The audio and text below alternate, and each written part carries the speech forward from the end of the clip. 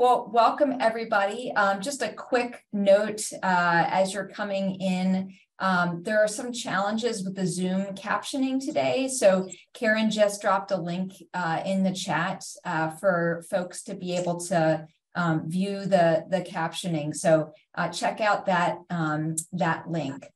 So today, really thrilled to have a packed agenda and to have our featured presentation from John Brogden, who's joining us all the way from Australia at 4 a.m.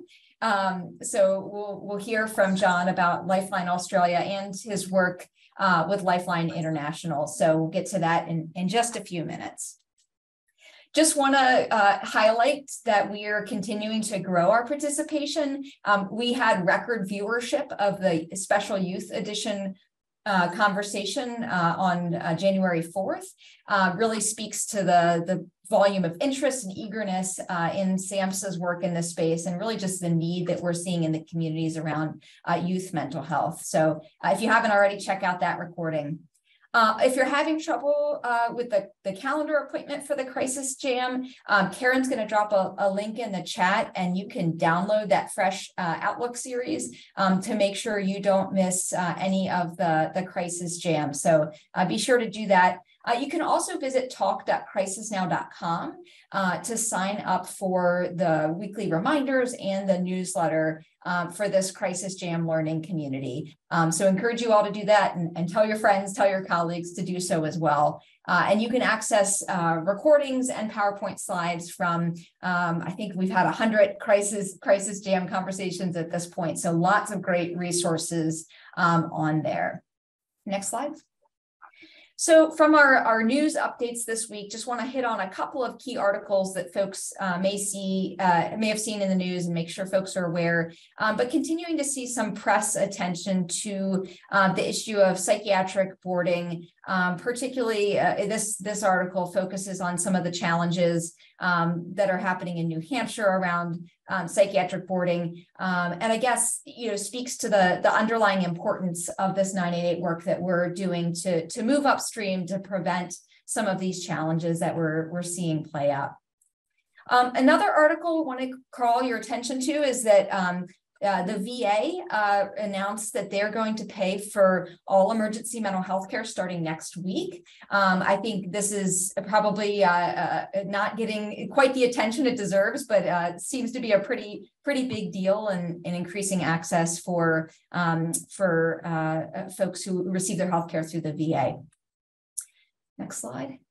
And then finally, want to draw attention to a piece in Mental Health Weekly from Harvey Rosenthal, who many in this community know, that's focused around the issue of coercion, which I know is a complex set of issues, but again, an important and interesting perspective to take a look at as we pursue and advance the work of building out the crisis system. So encourage you all to take a look at that article as well. The quote for this week comes from Tanya Miles, and again speaks to this notion of what we're building here together. And the quote is, "From the curbside to the country club, crisis makes us all equal." And I think it's just a really powerful reminder of the work that we're doing and how we are equal in all of it. Next slide, please. We shared these slides a couple of weeks ago, the host from that call, but just wanted to remind everybody that they're out there, that there are 3-digit crisis numbers in multiple countries. The US isn't the only one. So the UK was the first to do that with their 111 number. We think the first, right? And then the US has obviously followed suit with developing the 988 crisis line, which is why we're all here today. And then also excited that Canada is following suit as well. They use 911 for emergency services, and they're following suit to create a 988 for crisis services as well. And then, of course, Australia, which we're excited to hear more about the work in Australia. They have a 3-digit crisis line as well. So excited to see this international trend of making crisis services more accessible to folks. And so that brings us to our featured presentation and conversation today with John Brogden, who is joining us, as I said, all the way from Australia. John is the president of Lifeline International, and we're really excited to hear kind of the history of the Lifeline Australia and now Lifeline International. So John, I'm pleased to turn it over to you. Well, good morning, everybody. Good morning from Sydney, Australia. And like in so many things, Lindsay, it's a day ahead in Australia than it is in America. I'm not wanting to make anything big out about that, but not only 4 a.m., it's Thursday here. So I'm really flattered to be involved with you today. I'm here in part because I can't say no to David Covington, your friend David Covington. And I do also want to acknowledge my great friend Sue Murray, who's on the session as well from Australia, who ran Suicide Prevention Australia for many, many years and got it to a great position and now continues to work in suicide prevention globally with towards zero suicide. So first of all, I want to start by acknowledging those of us here today who have lived experience of mental illness, although I want to, Lindsay, leave everybody with one request, and that is that we start talking about living experience, not lived experience. I have living experience. I have suicidal ideation. I have depression. I'm medicated for those. I'm treated for those. I may well be for the rest of my life. So my experience isn't lived in the past. It's living in the past, in the present, and probably into the future. So I think it's important because often we all know how important language is. And when we use the language lived, I think it suggests it's happened in the past rather than that it continues with us as it does with me. As I said before, I live with suicidal ideation and with depression. About 18 years ago now, I was pursuing what was a reasonably successful career in politics here in the state of New South Wales, which is the largest state in Australia, on my way to be what we call a premier, what Americans would call the governor, at a quite young age. I'm from the right side of politics, but in Australia, you'll be stunned to hear voting is compulsory by law. What that does is changes the political landscape. So you'd probably put me right in the middle of American politics, to be honest. I was on track possibly to become the Premier, the Governor of New South Wales. I said and did some stupid things in public that led to the end of my career as the leader of my party, but that led to a suicide attempt, a very public suicide attempt that finally ended my career in politics. It was a very difficult time for obvious reasons, but the great revelation, and whilst this is only 18 years ago, in the world of Australians, and I think most people around the world, beginning to accept suicide more and talk about it more, to normalising mental illness. 18 years ago probably feels like 1,000 years ago. But what overwhelmed me at the time is that my wife Lucy and I received emails, letters, gifts, cards, faxes, for those who remember what a fax is, from about 10,000 people around Australia, a country of 23-4 million back then. And these were cards and messages from people with a very simple message. And it was, I'll Americanise this phrase, and it was one letter I received from one man up in the Northern Territory of Australia, which is the Alaska of Australia, if you like, except the other extreme in temperature, very hot, very tropical. And this man said in his one sentence letter to me, don't worry, we all make mistakes. That's why pencils have erasers on the other end, full stop. That was his entire message to me. And that was the message that I received 18 years ago from the people of Australia, that we all make mistakes. And for me, it was a turning point. Without wishing to overstate it, and Sue might speak to this later, I think it was a bit of a turning point in Australia for people realising that suicide isn't the end for many people. Attempting suicide and surviving it can be a very new beginning, which it's been for me. So I left politics and I went into business. But I particularly, in my spare time, in my volunteer time, I went into suicide prevention for Lifeline. I'll come to Lifeline in just a minute. as best as I can understand it, with a lot of help from professionals over many years, my suicidality, my depression results from difficult times as a child, alcoholism in our household when I was a kid, abuse, physical abuse against my mother, and a lot of difficult times for us kids watching that and being around that. And I remember digging that down very deep inside me and not dealing with it. And it eventually exploded in terms of a suicide attempt and a diagnosis of suicidal ideation and depression. For me, when I turned 50 a couple of years ago, I told myself it wasn't a big milestone birthday or a big zero birthday, but it was in the sense of reflection. And for the first time in my life, I reflected back to the suicidal ideation with which I live. And I realised that I'd had it really from under the age of 10, when there was yelling and screaming and fighting and all of that happening in our house. I would say to myself back then, if this gets too much, I will kill myself. I remember that quite distinctly. And it was a real shock to me because, you know, we all work in this world and we all hear about, you know, kids under 10 taking their own lives, and we're all stunned and shocked and hollowed out to the core by the fact that that could actually happen. But I hadn't realised myself that it was an option in my mind. So here at 53, I spend a lot of time working. Obviously, I'm medicated. I see my psychiatrist regularly.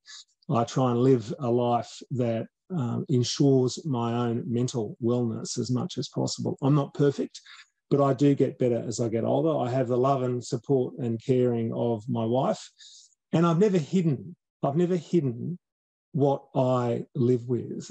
And I've been very open about it because I think people who have profiles, people who have experiences that they can share, if they share them, we do begin to make a difference in the way people live and in the way people reach out for help. And I'll reflect that in just a minute in terms of the story of Lifeline during COVID. So Lifeline Australia was started almost 60 years ago, literally the 16th of March, 1963. It was, its idea came about 18 months earlier when a then Methodist Church minister in Sydney, Australia, on a Sunday night received a telephone call at his home. And the man who rang him said, "My name is Roy. You don't know who I am, but I'm going to kill myself and I want to tell you why." And he talked it through with this man. And 2 days later, this minister of religion, the Reverend Alan Walker, got a phone call from the police from a pretty seedy part of Sydney called King's Cross. And the police officer said, "Are you Alan Walker?" And Alan Walker said, "Yes, I am."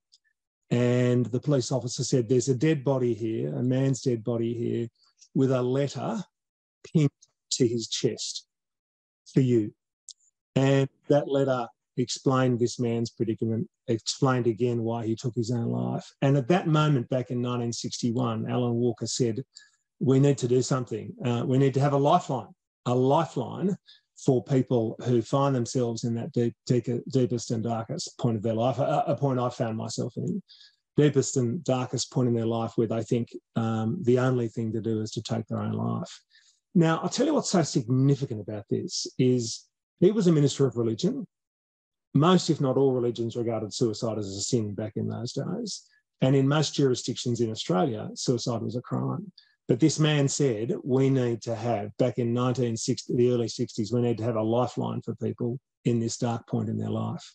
So he took some time to get it together from 61 through to early 63 and started, and we celebrate 60 years of service in a matter of weeks. Lifeline is a household name in Australia. When people think of suicide, when they think of emotional mental health crisis, they think of Lifeline. If there's ever a story in the media about suicide, it will, at the bottom of that article, almost certainly mention Lifeline and our number, 13 11 14. It operates 24 hours a day, 7 days a week nationally. It operates on a rotational system. We have 41 centres around Australia. Australia is a very large country with a very small population because we're so arid in the middle, and it's a country of some 26 million and growing people at the moment. We operate this service and it is an extraordinary service that over the years has been volunteered staffed. But in the last 10 years, we've had to move to a mix of about 2/3 volunteer, 1/3 professional paid staff, because we simply couldn't staff the hours between midnight, 6 in the morning. And when you and I are sitting down having a lunch with family or friends on a Sunday afternoon, that's the time we used to find it hard to get volunteers. So we're now paid to have people fill our difficult times so we can maintain that service. Before COVID, Lifeline Australia received, on average, 2,400 contacts a day. Back then it was calls, it was chat, and it was a small number of texts. We weren't operating 24/7 on text. Today, 3 years later, I should make an Australian point here. We also had horrific bushfires, you might recall, or wildfires just before COVID took off. So let me take you back to before the wildfires and before COVID. And we're in heavy drought. We come out of a heavy drought. So we're coming out of a heavy drought. So 2,400 on average a day. Today, making one point, which is during COVID, we went to 24/7 text service. We now average 3,800 contacts a day. So we've gone from 2,400 to 3,800. I was the chairman of Lifeline Australia for 10 years, wrapping up about 15 months ago. In my early days in Lifeline Australia, when we had a spike in our calls, I would worry. I'd almost panic saying, what's going wrong in Australia? What's going wrong with our brothers and sisters in the community that we're seeing an increase in calls? Now, many years later, I'm convinced that an increase in calls is a good thing, because for 60 years we've been shouting from the rooftops, please call Lifeline if you're in crisis, please call Lifeline if you're suicidal. There's no shame in mental illness. It's anonymous. We don't judge you. And please don't suffer in silence. And guess what? That's what people are doing.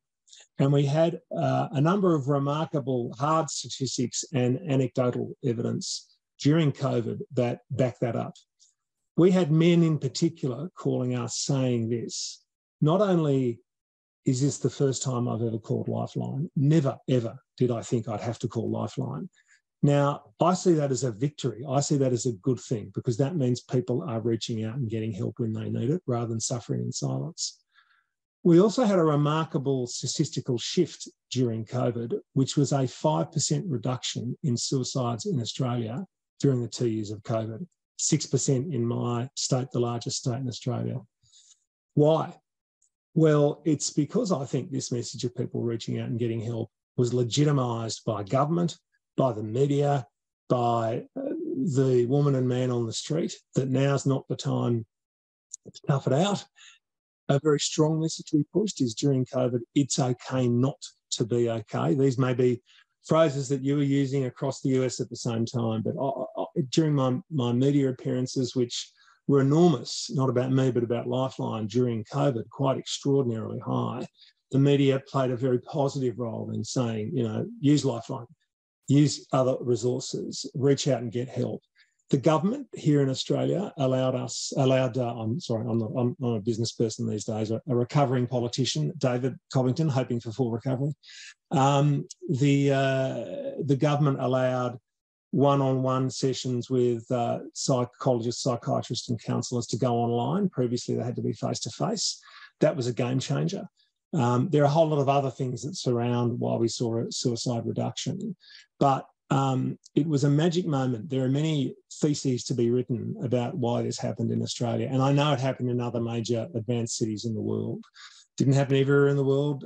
We still, of course, we're all here. I imagine we're all here today to fight the cause to reduce suicide. And like Zero Suicide, the movement internationally, Lifeline Australia set ourselves the objective of an Australia free of suicide. And for those who think that can't be done, we're never going to know whether it can or can't be done until we try, until we work hard and harder to make sure we work out whether we can do it and we save as many lives along the way. So we have, we're funded by federal government, by state government. We're funded by philanthropy, very big, medium and small.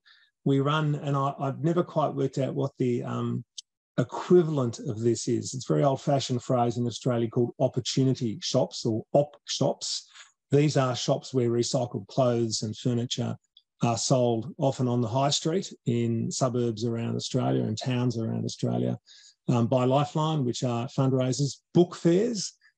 This is people literally giving us their old books and we sell them, and it's quite profitable. Even in 2022 and 2023, people want to buy books.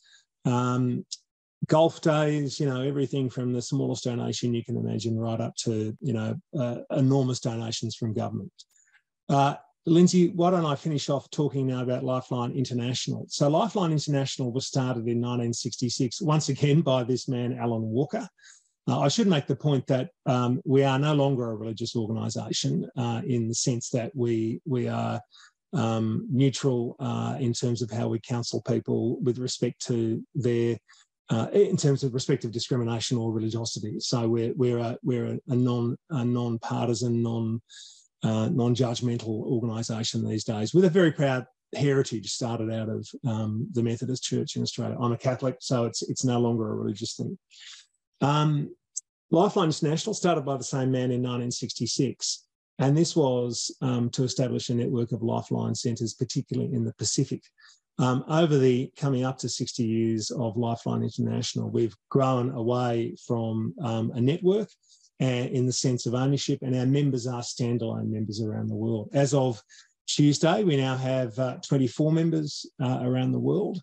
In the United States, we have 2 members. We have the International Council for Helplines, Justin Chase. Some of you may know Justin. Justin's on our board as well.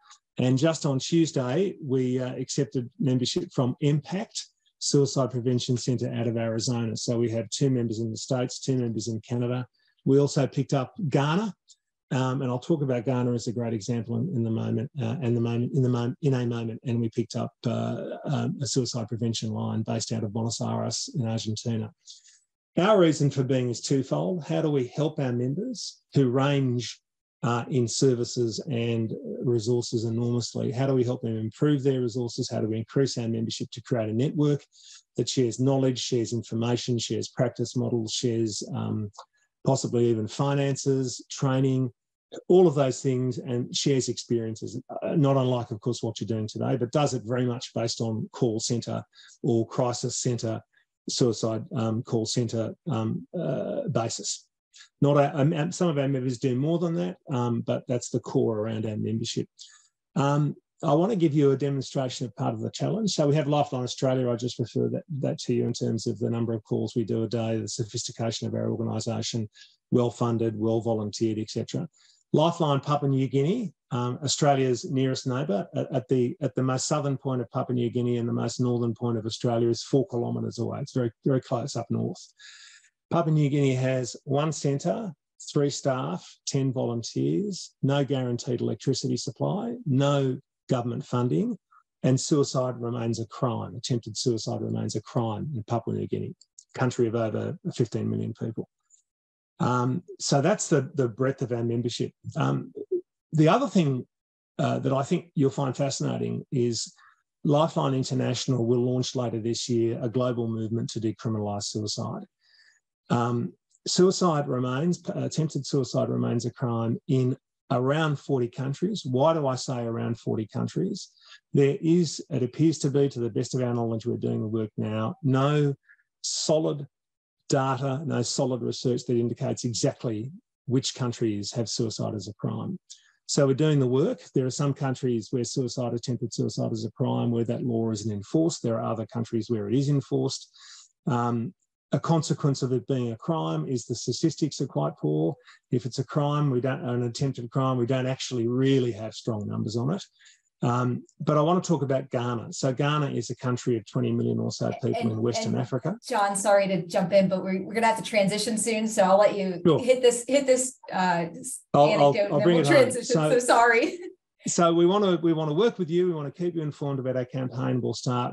Now, there are many who have done the work. There are many who are working towards suicide decriminalisation, but we want to bring together with a global campaign. We're working on all of that at the moment, and we'll be launching it in September this year. Thank you. Thank you, John. I really just appreciate your sharing your story. I think continuing to break down the stigma by sharing all of our living experiences is really powerful. And just thank you for your leadership in Australia and internationally to lead this movement and make crisis services more accessible. So we're going to transition to a couple of reflections from Sue Murray, who's the managing director at the Zero Suicide Institute of Australasia, and James Wright, who is the chief of crisis center operations at SAMHSA. Would just love the two of you to briefly reflect on the work that John shared and kind of the impact it had on you. So I'll turn to Sue first and then to James. Great, thanks very much, Lindsay. And good morning. It's great to be with you once again on the Crisis Jam. Look, I think one of the things that really struck me is just how important it is to hear those personal stories. John opened with his own experiences of depression and suicidal behavior. And it's really only a very recent addition to the tools that are being used by all of us who are working in suicide prevention. And I came into this field from the area of breast cancer.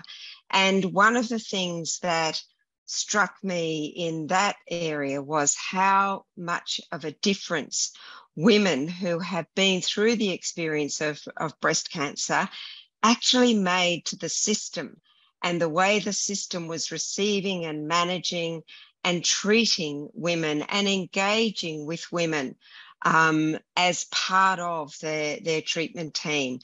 And so coming into suicide prevention with that experience really gave me, I think, a lot of impetus to try and build up that profile of people with lived and living experience, to share that and to open those conversations.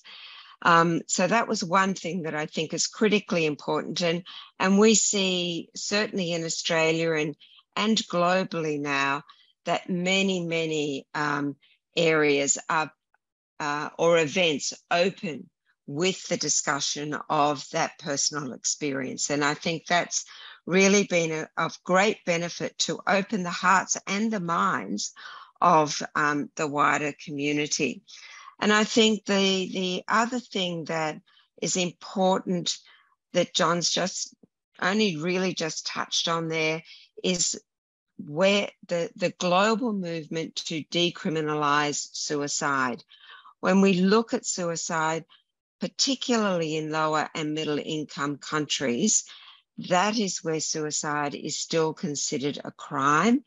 And so being open, being able to speak openly and to actively work with people who have presented with suicidal behavior, it's a real challenge. And I think that's a great campaign that Lifeline International is taking up the banner for. So they were my couple of reflections on John's presentation today. James, what would you add to that? Yeah, thank you, Sue, and especially thank you, John, for your points there. And I was listening, and I heard areas of possibilities as we were going through. And John, you're talking about your living experience, and I love the term. One of the things that we're working on here is how we look at workforce and opportunities to help support as we're growing 988 internal to the United States, and how we've worked in partnership with both the NHS and 111 and Canada as well on their 3-digit services, where we can kind of come together. And one of the things that strikes me is that a lot of individuals come into crisis services because of lived or living experience. And how can we take that and harness it to really build a career path to helping support individuals identify how to come in, how to help serve, and how to help support. And so I do think there are tremendous opportunities even further upstream on how we can build that out as these services are being designed and implemented.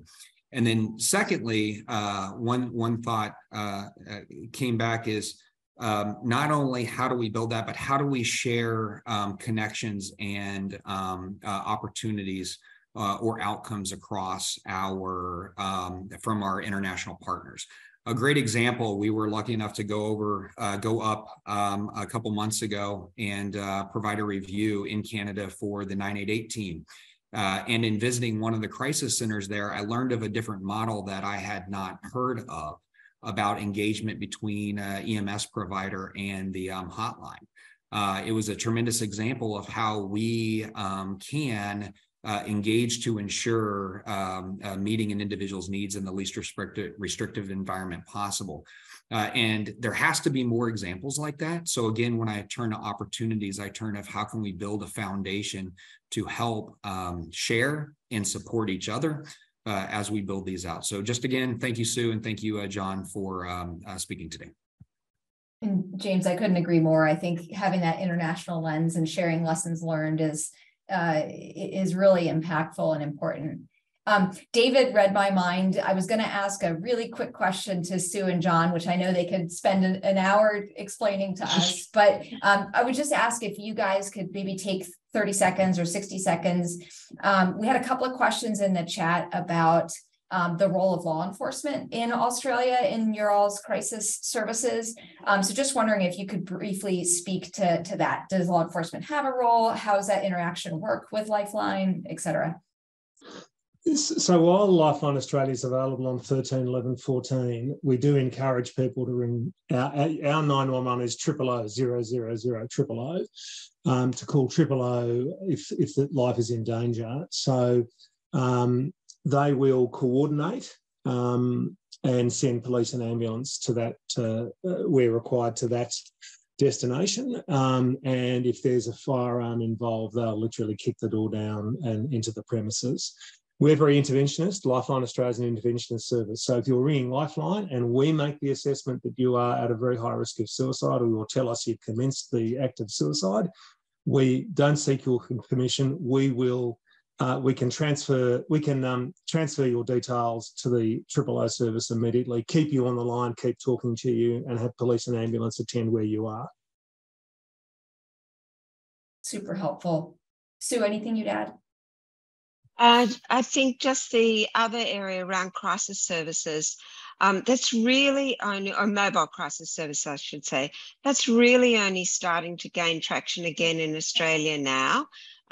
We've learned a lot from the US actually about the mobile crisis service, and it's something that we had in Australia sort of 30 years ago. It disappeared and now it's coming back again, but still only in pockets. So we've still got quite a way to go before we actually have services that don't automatically direct people straight to emergency departments. There's still a long way to go. We also have kiosks for a standing permanent phone device. I don't know, it stands a couple of feet high. You press the button at a couple of very high-profile suicide spots, and you can go straight through to Lifeline. So it's not mobile, but it's positioned at a couple of very high-profile, well-known suicide spots in Australia. That's really helpful, and I think interesting to hear about the kind of bi-directional opportunities for learning around mobile crisis and the work you guys have done on Lifeline and the mobile kiosks or the kiosks. So really lots of opportunity, I think, for ongoing conversation and learning. So John, Sue, thank you both for getting up early to join us and share with us, and look forward to future conversations. I'm going to go ahead and move us into the next segment, and we're going to transition to the Trivia Hot Seat. Again, a reminder that folks can go to the SAMHSA store to continue to access materials, and that the t-shirts are available for folks willing to get in the hot seat or for purchase from the Crisis Talk website. So let's move us into the trivia question of the day. And Jamie, Michael, thank you so much for being willing to be in the hot seat, and welcome.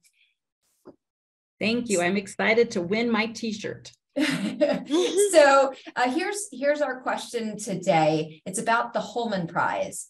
In 2017, Lighthouse for the Blind and Visually Impaired in San Francisco launched the Holman Prize, which provides up to $25,000 each year to legally blind individuals. And we're going to actually hear from Brian, who's the founder of the Holman Prize shortly. But the prize is named after James Holman, a native of England. A best-selling book described how he became a prolific what? And the options here are marathon runner, author, activist, and lecturer, traveler and explorer, guitar player, singer, and songwriter. So Jamie, folks can help you out from the audience, but any initial thoughts as they respond to the poll here? All of those sound like amazing careers that any of us would be excited to be prolific in, but I'm definitely going to have to rely on the audience here and see what the poll results are. All right. Because mine would just be a guess. Ooh, we got a pretty even split for you. So most folks coming in at author, activist, and lecturer. The second one is traveler and explorer, and then marathon runner coming in behind that. I think just for fun, I'm going to say C. All right, let's see what the answer is. Oh, you Wendy, are correct. Winner. Nice job. Yes. So he was a traveler and explorer, and I believe wrote he has the best-selling book. So folks can certainly check that out and encourage you all to do so. So Jamie, thank you so much, and you'll be getting your shirt. Thank you. And while we're on the topic of this topic, I want to turn to Brian. So we've changed our order of segments a little bit and wanted to invite Brian Bashan to share during our Lived Lens segment. As I mentioned, Brian is the founder of the Holman Prize and his work with the Lighthouse for the Blind and Visually Impaired. So Brian, the question I want to ask you is what we always ask in our Lived Lens segment here, which is how will we know when we've arrived in the promise of 988 and crisis care in the United States? That's a good one. I'd say when blind people, that's what I'm going to talk about just now, get the full engagement, respect, and services as anybody else. That's it in a nutshell. And thank you for remembering the Holman Prize. Applications are coming up now for the next year, 2023. I want to give a special shout out to Lisa St. George, who connected me with this important conversation and learned a lot already. And something has happened to my speaking notes. Just a moment. No problem.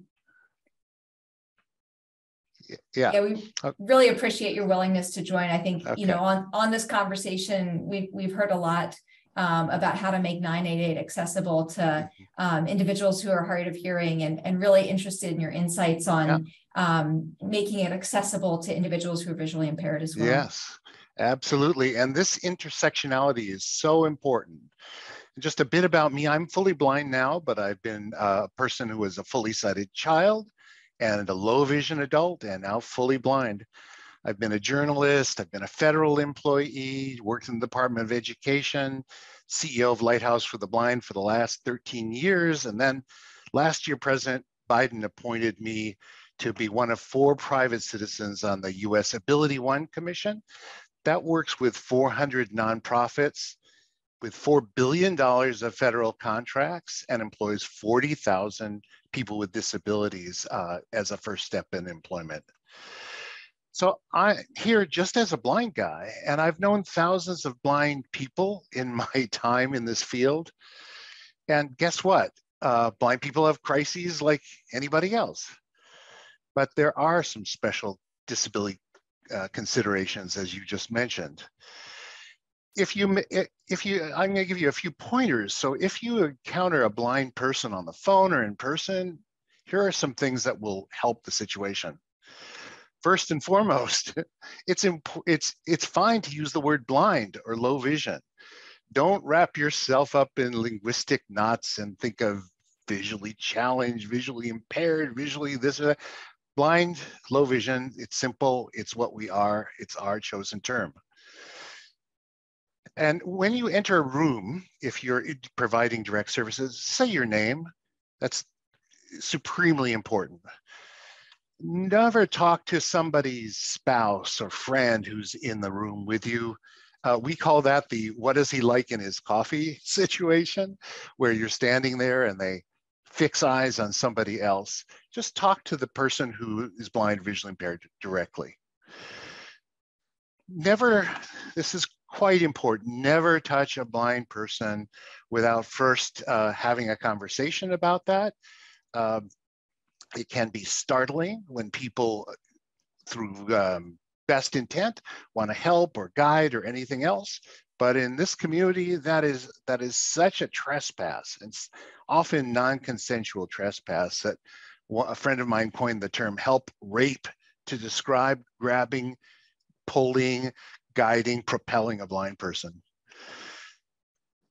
And if there is some travel that's involved, ask how you can help. Some blind people prefer an arm offer. Some people will follow behind you. Some people have a cane or a dog. It's all about that conversation. Another thing is there's no need to talk extra loud.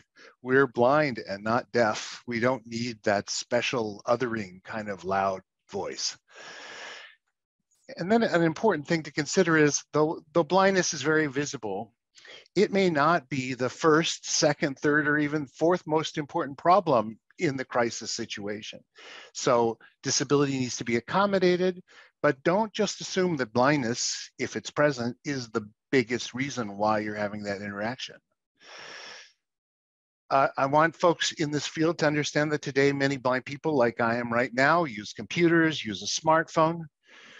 You text, they have Braille, you with a smartphone or a voice note. So never hand folks papers without an accessible environment, accessible alternative. This is not just a good idea in the United States, it's the law. Accessibility is a big thing. I considered saying this with kindness about the video at the top of this hour. It was maybe a nice video, but it was completely inaccessible. I have no idea what was on it. It wasn't video described. So that's another thing that would be a huge step. Make sure your materials are accessible to all people who are going to use them. If an individual can't read those documents, or can't use electronic materials, designate a human reader in your office to read the materials. Be creative with transportation and make a plan. Often this is the big barrier for blind people. How are they going to get across an office, a hospital, a campus, or to some treatment center? This is the barrier. There can be creative environments. Go Grandparent is one, Uber, others. So peer support has been available for blind people who are highly networked, many of us, for about 125 years. There are almost 1,000 chapters of the National Federation of the Blind or the American Council of the Blind across the United States. Connect the person with blindness to these things for local direct peer support. There are local private agencies who can also help. I might want to just conclude here with blindness is not a tragedy, but actually correctly viewed, just one more state of being human. It's very common. There are 1.5 million Americans who are blind. That's as many Americans as there are dentists or lawyers, that common. 95% of blind people had sight at some point in their life. They know about faces and sunsets and architecture. What they don't have is accessibility bridges, and that's in some part all of our roles. So talk to blind people directly, or talk to me. Find me on LinkedIn, or you can email me, and we can put my email in the chat as well. And I just want to thank you for taking a little time to get to know one more community in the great conversations that we're having. Brian, thank you for sharing that really practical advice and even helping us identify in this work here some of the ways we can improve to make the crisis jam more accessible. And I think I even neglected to say my name at the outset of the conversation. So I appreciate that. And I think reflecting that, you know, at the tables we're all at, where decisions are being made, where these systems are being designed, we really need to have partners with a variety of lived experiences, disabilities, and backgrounds, co-designing and co-creating this work together. So, Brian, I really just appreciate you taking the time to join us today and share. You got it. Thank you for the time. I'm going to shift us now to our crisis talk and turn to Stephanie Hepburn for the interview this week. Thanks, Lindsay. I'll be very brief. I spoke with Dr. Jessica Wolf out of Yale, and she chatted with me about overcoming behavioral health workforce challenges. It's a great piece because she knows the context. She's been working on this issue since the 70s and has followed and continued working on it since then. So some of her points, bullet points, again, the article gives it a much more fleshed out bullet points and ideas from Dr. Wolf, but she says what's really dire is inclusion. She doesn't like the word integration, and she talks about grass tops, grassroots, and when we talk about inclusion, she means peers specifically, and how the state really needs to support peer-run organizations and what they've done in Connecticut to do so. Thank you, Stephanie, and encourage everybody to check out that article.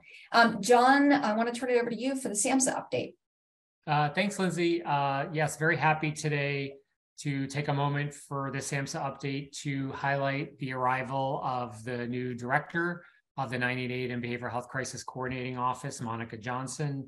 As many of you know, Monica was previously the director for the Division of Behavioral Health in Georgia, and more recently, the interim commissioner for the Georgia Department of Behavioral Health and Developmental Disabilities. We are beyond excited that she accepted the position and will lead the 988 and Crisis Coordinating Office at SAMHSA moving forward. I'm very happy at this point to pass it off to Monica to make a couple of remarks to the group. Thank you, John. Thank you, everyone. This was a really rich meeting. To our colleagues that came from across the way, I think it was 4 a.m. for them, to the very important and needed message from Brian. And then John, thank you for such a gracious intro. I am cognizant of time. We will have lots of opportunity to connect. What I will say is that I am elated to be here. I am so excited about the future. I'm excited about the work, and I can't wait to get going. So for those that, some of you are familiar to me, and so I do come from the great state of Georgia. I am very proud of the work that I've had an opportunity to be a part of in that state, but I'm looking to now expand that knowledge and work with you all across this country and with our international partners as we continue to really get this system to where we need it to be. So I'm just excited, I'm ready, I'm eager. I'm trying to sit back so people that know me know I am never quiet, but I am really trying to restrain myself and just listen and learn. So I'll be in that space for a little while, but I'm really eager to jump in and get started because we got a lot of work to do in a good way. So thank you so much. And again, just excited. Awesome. Thank you, Monica, and a huge and hearty welcome from this entire group. I think I speak for everybody when I say we're looking forward to partnering with you in this work. So I want to turn it to NASHPID now for the update. So Arlene, are you providing the NASHPID update? Yes, I am. Awesome. Thank you, Lindsay. Good afternoon, everyone. It's a new year, and so it's very likely that you have a new legislative session ahead of you. And for that reason, we wanted to make sure that we reminded you about NASHPID's 988 model bill template for 2023. To date, about 30 states across the country have enacted or tried to enact a 988 bill, and only about 5 have succeeded with enacting a 988 fee, however. So this template, whether it's your first, second, or third attempt, is here to help you. And we want to make sure that you know how to use it. The bill has some yellow highlights in it, which are helpful to identify any of the new language in the bill, things that were not there in 2022. And then anything that you see in track changes is not an error. It's actually changed to existing language from 2022 so that you can easily identify it, because some of that language might be in your existing statute at this time. The things that are new for 2023 is that we've added some language on behavioral health parity. We've talked a lot about that in the past, so I won't go into what it is, but there is language in there to assist you with that if you need it. We've also strengthened existing language from 2022 on health equity, which is an important issue and something that has been failing through COVID as we work our way through COVID. And we also have some language in there to encourage coordination of a response with 988, 911, EMS, law enforcement, etc. And that will help you try to make that happen in your state. We've added language for financial stability to encourage everyone to apply for the Medicaid match of 95%, which is one big whopping size of a match. And that's something you don't want to miss. And then we have SAMHSA's new national guidelines for youth, young people, and families. Children are such an important part of this, and we're just beginning to really pay attention to them. So that would be an important component of a new bill. And then lastly, we are asking that Medicaid assist providers, MCOs, and others with billing and coding, because that will help everyone get the reimbursement they deserve for services. So you can look to our website. Again, it's called the 2023 988 Model Bill Template. And also wanted to remind you that our parity playbook, which is also new, is also on the website. Thank you. Thank you so much, Arlene. And we are getting tight on time, so I'm going to skip the federal updates today and move us right to the state updates. So Jordan, can I turn to you? You certainly can. I will run through these very quickly. So we had a couple of bills introduced last week. So in Maryland, SB 3, that would appropriate $12 million to the state's 988 trust fund.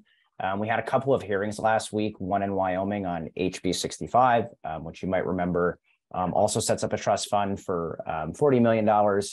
That bill passed out of the Revenue Committee, so hopefully should be getting a vote in the House in the coming weeks. We also had a hearing yesterday in North Dakota on SB 2149 in the Health and Human Services Committee. There was no committee vote there yet, but we'll keep you updated.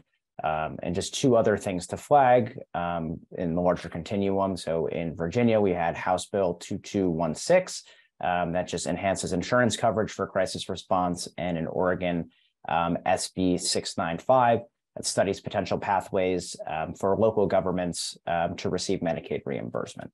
That is all I had. I will turn it back to you, Lindsay. Great. Thank you so much, Jordan. All right. I want to turn it over to Vic Armstrong now for our race and equity and crisis care segment. So Vic. Thank you. Earlier this week,